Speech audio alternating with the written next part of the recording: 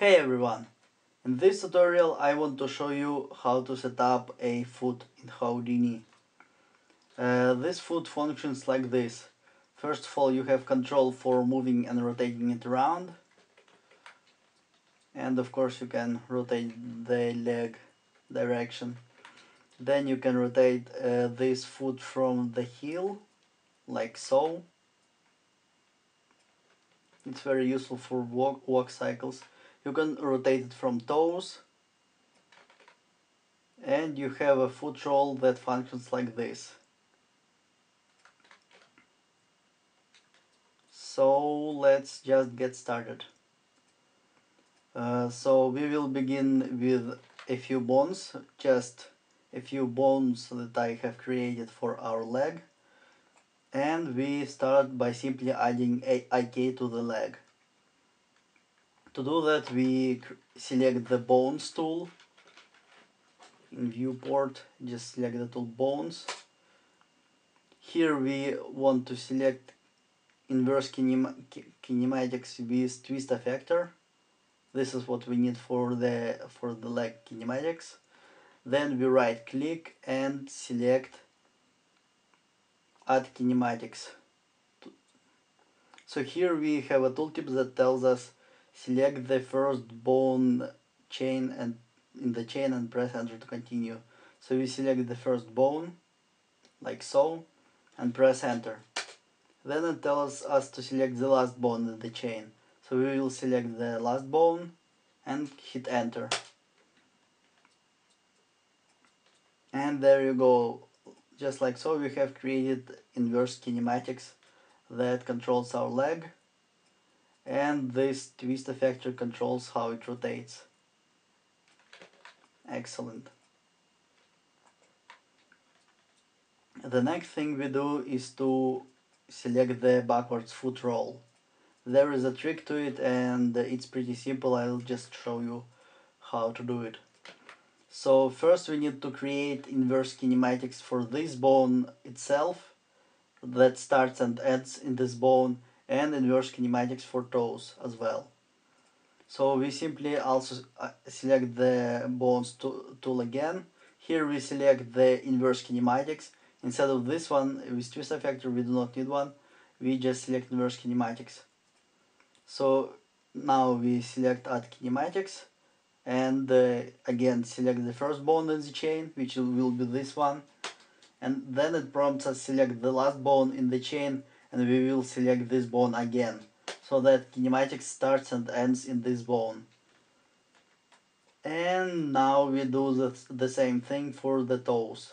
So again, add kinematics, select first bone, select last bone. As a result, we have three kinematics here in the leg. First one that controls the leg, second one that controls the first bone, and last one controls this one. Now we want them to affect each other in reverse, so that rotation on the toes would transfer here, and rotation here would transfer to the heel. And it's very easily done. So as you can see, these three null objects control our leg position. Here they are. They were created for us automatically.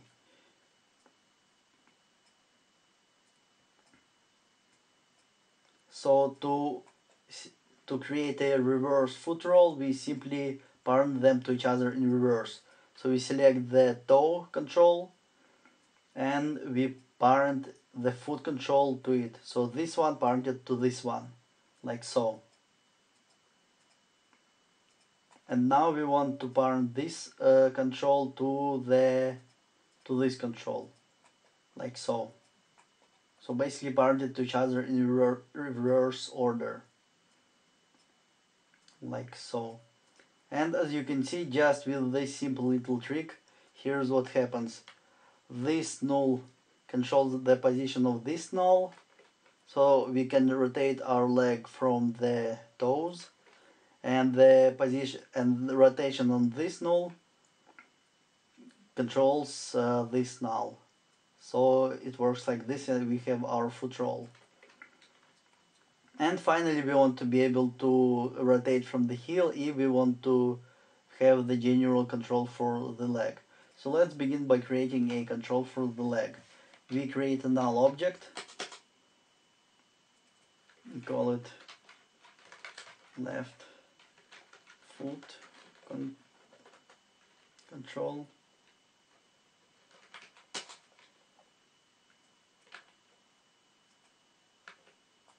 Color coded with green color. That's just the convention. Bonds are usually yellow and controls are green. That's a good practice to do so. Now we want to position the control for our foot right in this joint. To do that, there is also a simple trick. We select the leg goal, this null. We parent this null to this null, like so. So it automatically jumps in this place. And now we want to unparent it, but keep its position. So we select keep position with when parenting and just unparent it. Now we have our foot control in position of this joint. So very cool. And let's go to the MISC tab and select control type to box. And now we have a box control that will control our leg. Finally, what we want to do is to create a null that will rotate our leg from the heel, which will be around here. Again, very simple. We create a null and call it left rotate from heel. We will position it at the back of the foot. Again, we will just parent it to create the proper X position. We will unparent it, extract pre-transform to be able to see the transforms on this null, and select Y to 0, and now it is located right underneath this control, and now we can just move it backwards. I'm going through this rather quickly, but I think you can figure it out. It's not a difficult part of the rigging. Anyway, so now we have a heel control. Let's make it a little bit smaller. And here's what we want to do. Basically, because our leg is already successfully rotating from toes, all we need to do to rotate it from the heel is to simply parent toes control to the heel control, like so. We just select the heel control and parent toes to it. So there you go. Now we just can move it like so, and we are rotating our foot from the heel. And finally, as you can probably guess, we can select our foot control and parent the heel control to it, like so. And now we have a foot control that rotates all of our foot. Pretty simple stuff. So there you go. You can create, of course, controls that look the way you like, and then control rotations of these controls with them. Let's do one. For example, let's create a control that will do the ball rotation. So basically it will look like so. Again, we create another null. We call it left foot roll control. Again, make it green. Position it over here. So again, we just parent it to the foot goal, like so. Keep position when parenting and unparent it now, so that it stays in the same position, but now is free to move around. And let's change its shape to circles on YZ plane. So this circle will control the rotate. Now what we want to do is to just parent it to the foot control, like so. And we will create an expression that changes this rotation. So we will copy rotate x parameter and go to the footroll and paste copied relative references. Excellent. So now when we rotate footroll, we have our nice rotation, and we have our foot motion, and we have our heel, and we have our rotations from toes. And there you go. This is a pretty simple leg setup. Now finally there is one final trick that I need to tell you about that helps to avoid certain issues.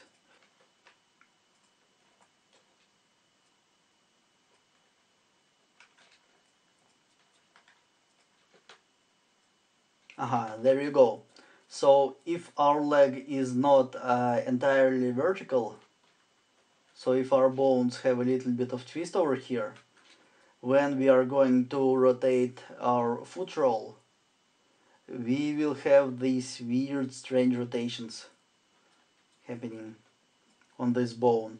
So our bone will twist on this at this weird angle, and we don't want that to happen. So we want our leg to keep pointing forward, but even if it points forward, as you can see here, we have this not good rotation on this bone. So basically there is one simple thing that you can do to fix it. We go to the Kinchops node, and this node was created for us automatically when we were setting up the inverse kinematics. And here are three chains that control different parts of the leg. And we want to go to the chain that controls the foot, inverse kinematics that controls this bone over here, and this null. And we want to select its twist effector. We want to create a twist effector that will always be above this bone, and will always tell it to point upwards. That way its rotation will always be vertical. So to do that, we create a null, call it foot twist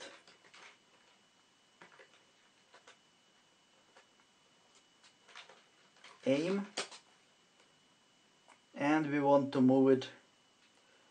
Basically, it will be parented to this control, to footroll, because it is the last in the chain of controls.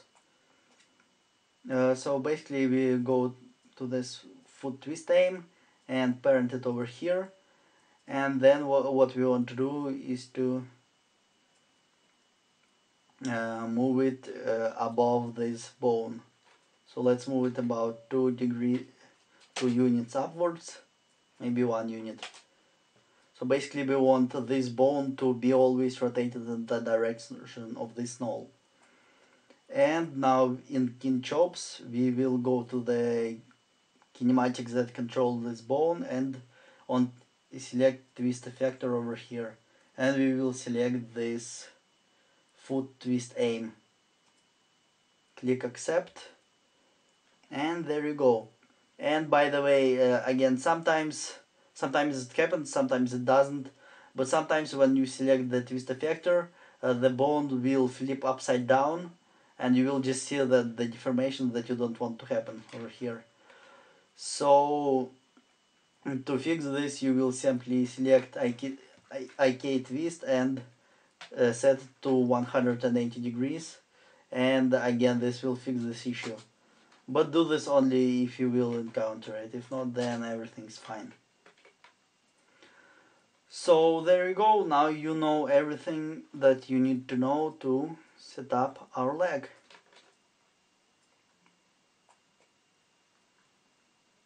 We will hide this foot twist aim, and now we have our leg with footroll. So basically, as you can see on the final setup, let's look at it. So here are our bones for the leg.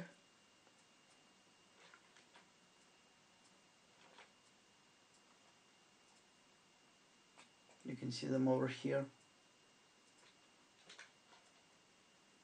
So here are our bones, and here are the controls. So this is foot control.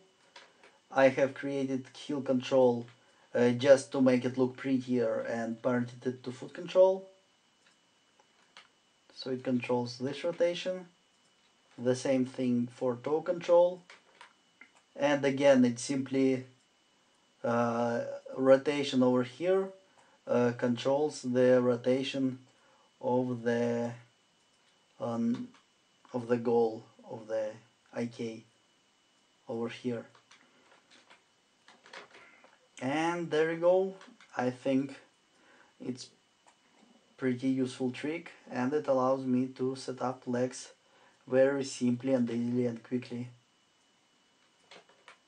So I hope this was useful to you, and if you have any questions about this tutorial, simply ask them in the comments and I will be happy to answer you.